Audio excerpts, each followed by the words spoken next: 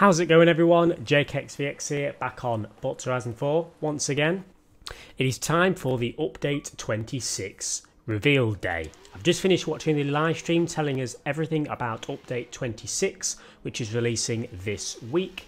All the new cars, the new features, the sort of new car packs we're going to touch on in today's video. If this video does help you out, please do consider subscribing to the channel, it helps out massively. Now, Update 26 is releasing this week, within the next couple of days.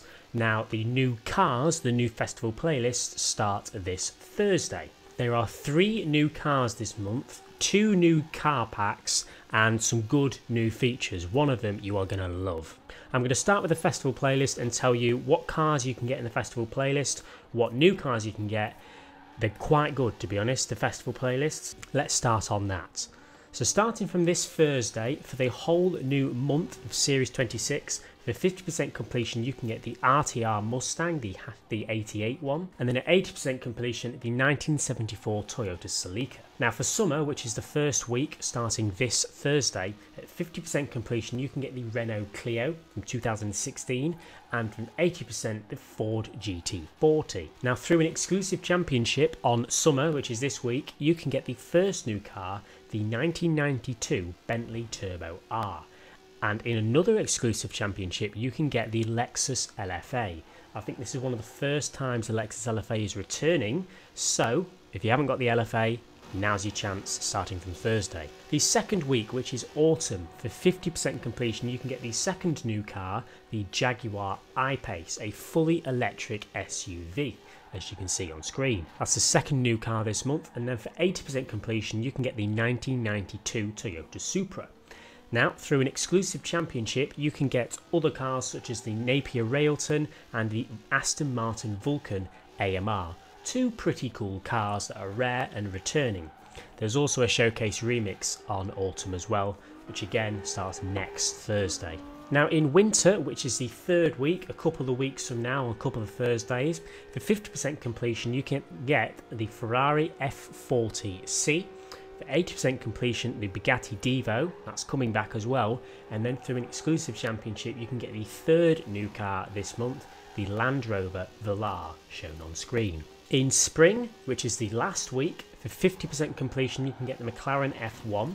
For 80% completion you can get the Alpine A110. Through an exclusive championship you can get stuff like the Nissan Pulsar, that's returning, that's pretty cool.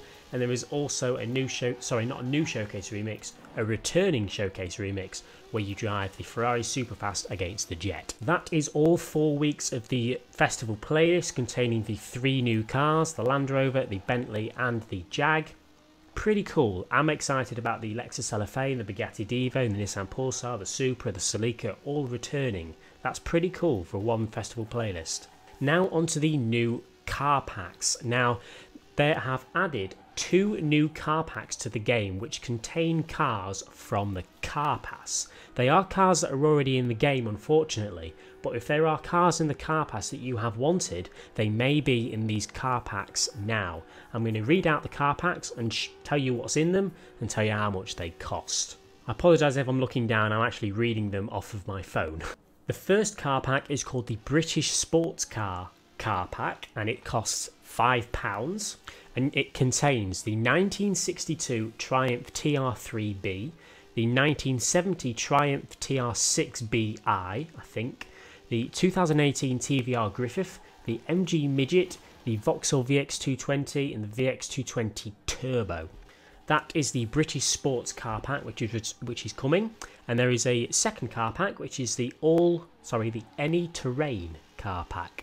Now this costs £8 and this is what is in it. The 2018 Can-Am Maverick X RS Turbo R, the Alfa Romeo Quadrifoglio,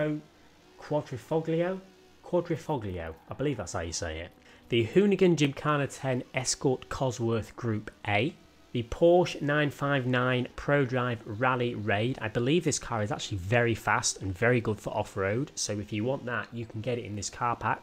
And the 2016 Honda Civic GRC Forza Edition. Those are the 5 cars that you can get in the second car pack. Now let's talk about the updates and fixes which have been added to this update as well. Now the first one, I'm going to get it out of the way. The garage space has increased from 750 cars to 1,000. We all wanted it. They have finally increased the amount of cars you can have in your garage by 250. That's a lot more cars. That all begins this week, finally. They have changed the way that car resets work. Now, I'm sure we've all had it where you've spun out and your car starts rolling and you're just about to get on all four wheels again, but it resets your car anyway. It's no longer going to do that. They've tweaked it a bit, so it's going to be more lenient with if it resets you or not. Now, they have also decreased the amount of qualifying sort of adventures that you have to do to go into the ranked adventures. You used to have to do 10 different races or to qualify for the ranked adventure and get your rank. You now only have to do 1 instead of 10. That's pretty cool. And honestly, that's everything. We've got the 3 new cars, the 2 car packs, which are pretty cool, the garage space increase finally, and a couple of other fixes as well. That should be everything you need to know about update 26. I'm not going to waste your time. That's it. It's worth noting that we as a community did guess all of the Taubman Tuesday clues correctly. I'm not going to take any credit for it. I just made a video on it. As usual, we were correct, however, so that's pretty cool. Let me know what you're looking forward to most in update 26. Probably the garage space increase. Leave a like if you've enjoyed. Subscribe if you haven't already for more Forza and more content. I'll see you all later.